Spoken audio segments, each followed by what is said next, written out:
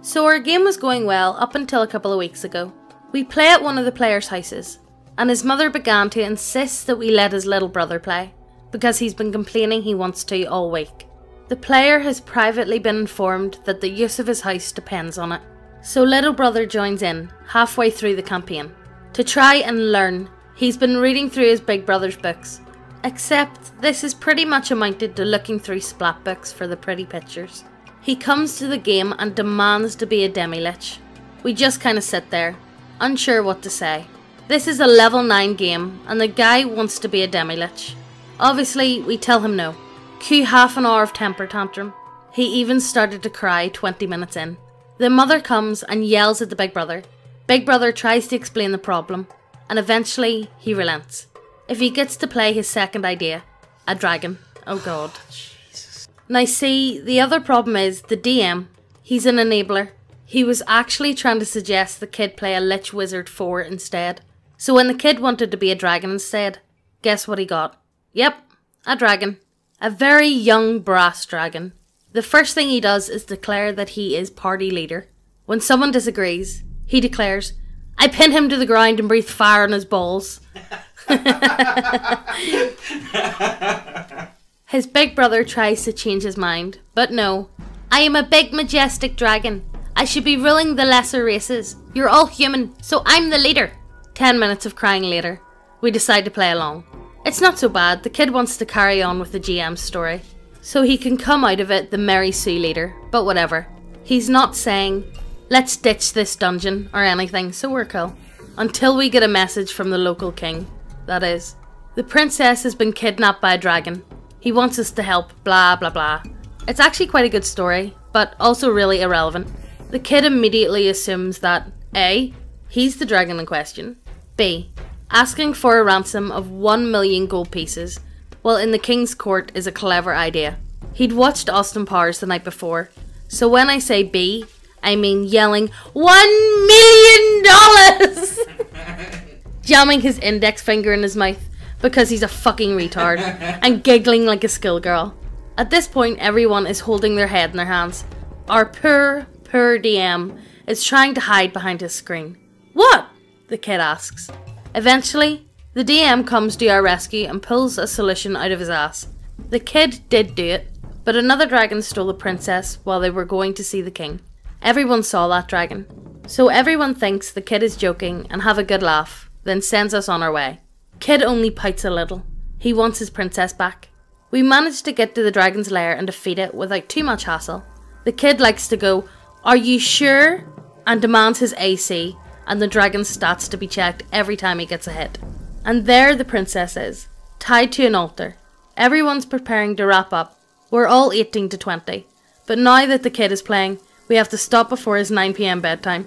When the kid, looking through a DMG he swiped from his big brother, asks, "How much XP is he worth?" Hell no.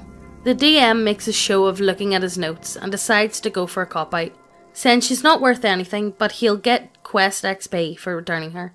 So the kid calms down, at least for now. We take the princess and return, and the kid demands his 1 million gold pieces. The big brother finally loses his temper. Unfortunately, that just means turning to the kid and saying, "Don't be a retard, you can't do that." "Fine," the kid says, giggling. "I shit in her chest."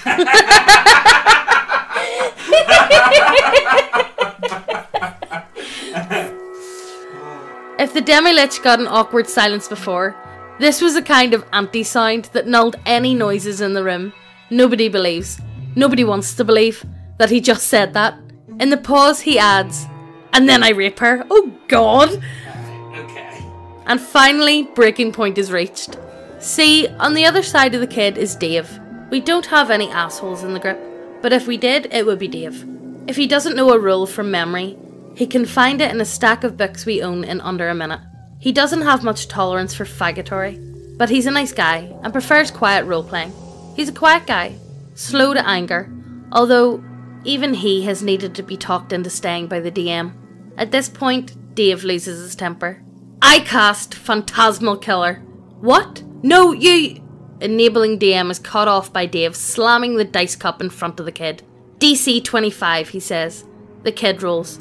Even before the dice stops moving, He's reaching out to stop it and saying, "I rolled a 30. Dave's hand slams down over the dice, nearly hitting the kid. He leaps back into his chair. Dave lifts his hand. It's a 10. "See? 30, the kid says. Before the kid can react, Dave snatches his character sheet and looks over it. "Your will save is +7, he says. "But I have special immunity to—" Dave rips up the sheet. The kid starts to cry and launches an attack on Dave. Dave responds by grabbing the kid by the hair and dragging him off. The others follow, partly to try and stop him, but mostly to watch. Everyone knows that sooner or later, the kid's screaming is going to attract the mother. Dave smartly wrestles the kid and gets a grip on his arm instead beforehand, but he doesn't let go. "What is the meaning of this? What are you doing?" The angry mother rushes over to console her bawling kid. Pussy DM steps forward. "I'm sorry, ma'am, we won't do it again." "He stole my cigarettes," Dave suddenly said. If you hadn't seen what happened before, you'd think Dave was mad over this. We nod, because we know the truth. Dave has this odd nervous habit. His left leg starts to jitter and shake when he's angry, and right now, he's leaning on Big Brother for support. Nobody dares fuck with this lie. "What?" The mother finds this hard to believe, of course.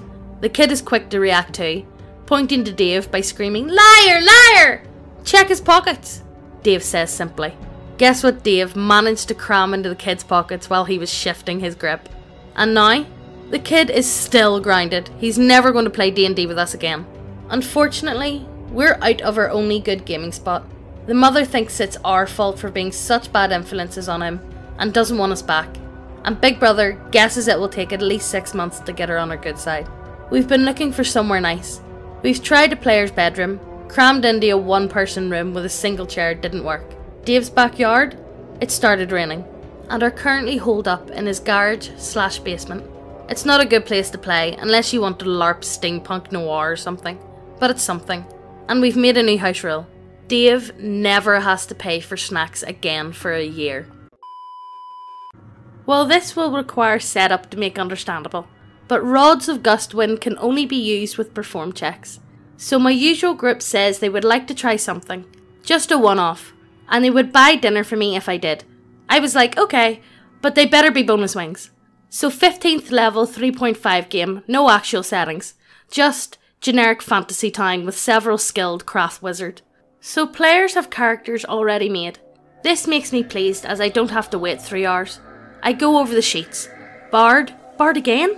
Warrior, wizard, okay, weird party. Look at the names. Bard 1, Rogerin, Dietrich. Bard 2, Pytro, Detownfin. Warrior, Kiefer, Moonfallen. And the wizard, Jonathan Entcaller. I was like, interesting names, guys. You seem like you put some work into this. Stats looked good. All of them had some points in charisma, though not sure who the face was, since they were all human. Anyway, I got things rolling. Before I even get a chance to exposition, players go, "Can we get some magical items crafted while we're here? And you do your exposition stuff while we investigate while waiting?" As I'm all like, sure, I know this isn't going to end well. So Bard 2 says he simply wants an enchanted lyre that helps him with his perform checks, and is glamoured to look like whatever he wants, and has ghost sound, so it can play sounds that aren't really what you'd expect from a lyre. I was like, okay, sounds cool. Wizard says he wants some wondrous items, since we don't really have a rogue.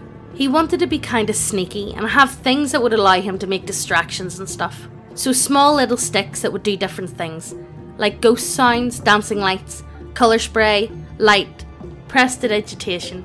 When he got them back, he painted some white and some black to help differentiate, so he wouldn't forget which was which, because he had like 30 of them. Warrior wanted 3 shields of different sizes for different situations, all enchanted with thundering. I house rule that you can't put elemental weapon enchants on shields, so you can do the D6 of said element on a shield bash. I let him have them, so he got his large shield, small shield, and buckler, all similarly enchanted. I was like, okay, whatever. Finally, Bard 1 says he wants a rod of gust wind, but he wants it to be not max level. He wants to be able to adjust it, like with the perform check for different levels of wind. I decided that he could do worse things to me with that money, so I let it fly. So on with the adventure. I tell them that the party is located in a desert city that has been attacked by a vicious desert orc tribe that has been seen camping out near the base of plateau. Kinda hard to miss, because there is a massive canvas tarpaulin on a huge strut set out from the cliff wall so that the orcs don't sit in direct sunlight all day, in preparation for their night raids. The party decides that they'll go and investigate, as it gets dark so they can see the big shots organising the night raids and make a plan to take them out. Anyway, the party picks up their stuff, buys a couple of mundane bits of equipment like some 10-foot poles, rope, adventure stuff, then head out. They get to the place easily visible by the large number of campfires at dusk. The party all drinks potions of invisibility and silence after casting telepathic bond, and they sneak into the camp.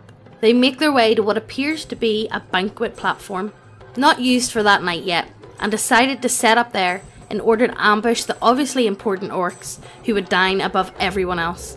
The warrior takes up position closest to the cliff wall at the back and sets out his shields and pulls out his nunchucks.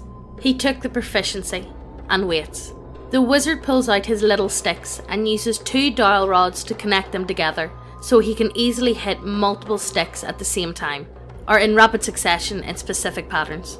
Bard 1 whips out his lyre and gets ready to play some music, and this is where it all clicked. Bard 2 pulled out his rods of gust wind, having finally come up with the command word for it, pulls the rod near his mouth, leans back so the other end is looking out over the camp and shouts, "Yeah!"